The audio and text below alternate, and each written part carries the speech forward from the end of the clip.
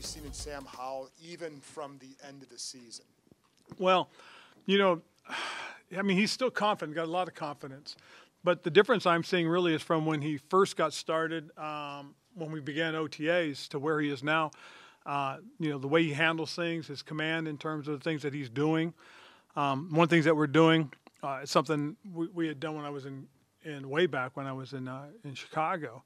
But we mic Sam up so we can listen to him, the way he's handling the huddle calls, how he's handling things at the line of scrimmage. It's given us a lot of insight into that. We're going to do it with all our quarterbacks, but we started with Sam last week.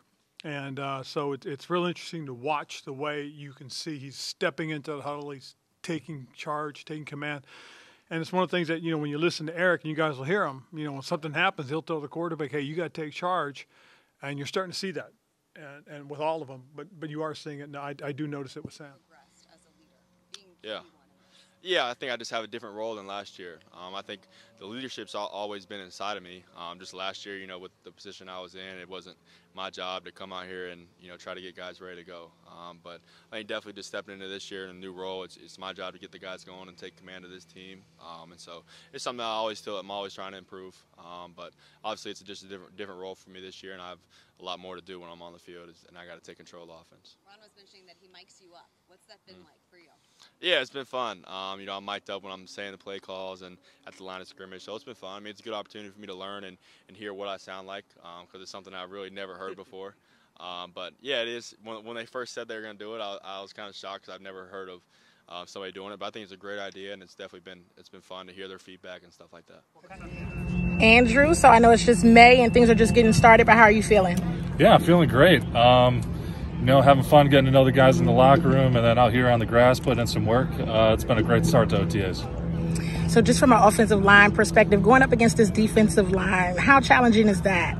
Yeah, we're getting a feel for it. You know, the tempo slowed down a little bit, but we're still allowed to, you know, do a lot of things, working hands, working speed off the ball. And so, you know, they got a lot of skill up front in their front seven.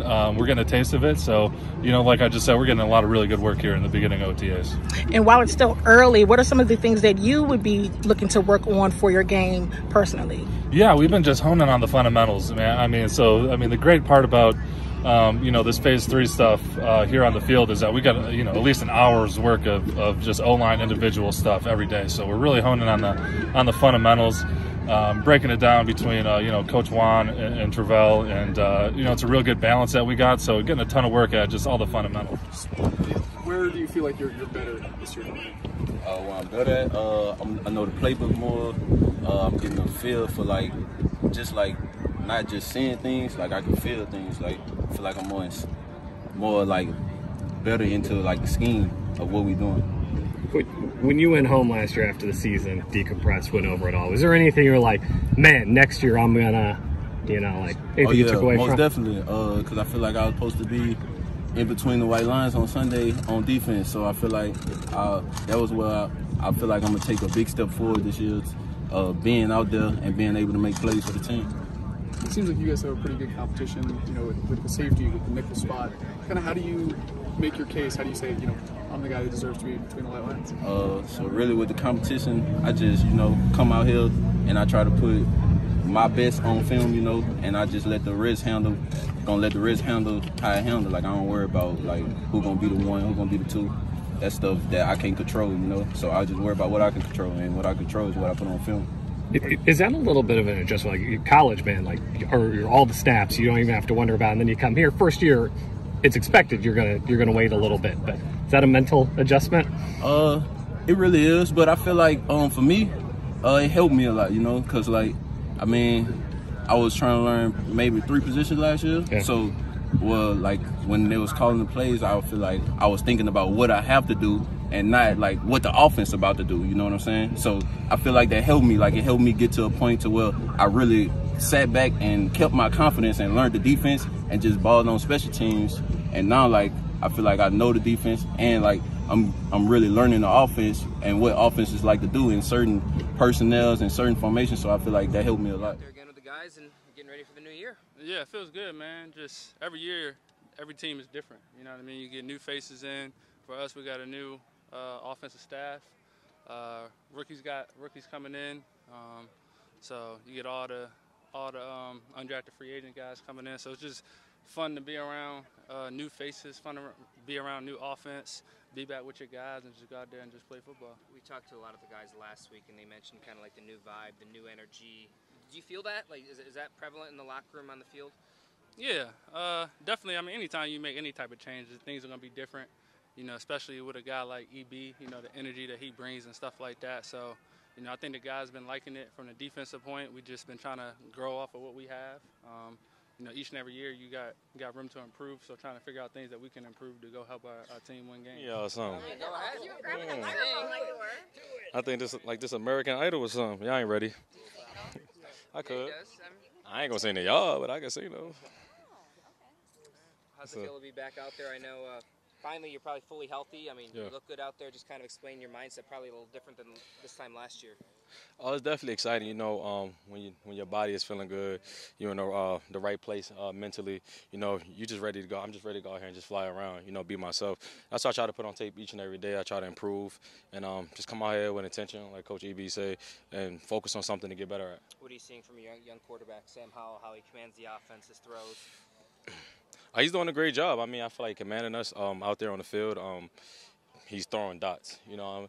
And like I always say, you know, no matter who's at quarterback, I feel like our job as receivers is to make the game easy for him. You know, we got to focus on getting open, being where we're supposed to be, so there's no pressure on him. I guess, how you feeling? How's the knee? I mean, you look like you're moving out there. Just kind of give us a progress report here. The knee feeling good, man. Y'all see it, man. I feel good. Feel good to be back with the team, you know. I feel good. How hard was that, just being out, being away, your rookie year, you had all the excitement and, you know, it's kind of taken away? Oh, it most definitely was hard, you know. It feel like everything that was taken from me in one step. So I had a lot of time just to think about, you know, all the things I could have did better, you know, the things I want to do when I come back. So it was really like, it was a step back, but at the same time it was good because I got to see, it showed you a lot who really there for you. You know, the people that was going to hold you down while you was down, it got to show me a lot while I was down, man. Was there a mental roadblock that you had to trust that knee again? Nah, because I know this is my dream, you know what I'm saying? This is what I want to do. You know, I don't even think about it like that. So, I mean, at the end of the day, I know this is what I want to do with my life. This is what I put all my work into. You know, I work all my life just to get to this point, so I never think like that. It's been good. You know, whenever you learn your defense, the first thing is, you know, the lingo is always a little different. But as far as learning, it's been, you know, I feel like it's gone really good. I feel like I know. I mean, it's easy to learn your own job, but then, you know, I'm starting to get a good beat of everyone's details, what everyone else is doing, the adjustments and stuff like that. What's the difference in the lingo and how did you pick that up? I mean, for what works for me, I mean, I guess I'll start with the first part. Lingo-wise, I mean, everyone just has terms for everything else. Like, let's say, gosh, I don't know what kind of an example to give you. Just like tomato, I guess. You know what I'm saying? There's like, everyone has their own, they can coin their own terms for something, but it's all the same things. You know what I mean? As far as picking it up and the whole defense in general, at least what works for me is I'm a flashcard guy, but I got to write it myself. You know, I got to write it down on a piece of paper, and then I'll just quiz myself, you know, every night. And then as we put in more calls, keep quizzing myself. And then I got to put it to the film. And then once you actually do it on the field, I mean, experience is the best teacher, you know, so. And that's where you put it to the test, and it just gets ingrained, you know. How much are you doing with that at night? Like, how long are you spending doing the post-game? I mean, I'll pair it with film too. But when I first got here, the flashcard thing, I was probably like an hour a night. You know, just going through them and just repeating them in my head, and then I'll get up, walk around, you know, pretend I'm doing it. And then, you know, once I get a good beat of that, then it's, once I got it memorized in my head good, then I'll put it to the film. And now that we've been practicing and doing it all the time, now it's, I don't need to do the flashcards anymore. I mean, on the weekends, if we have a 3 or 4 day break, like last weekend, I might review them, but yeah, that just works for me, you know.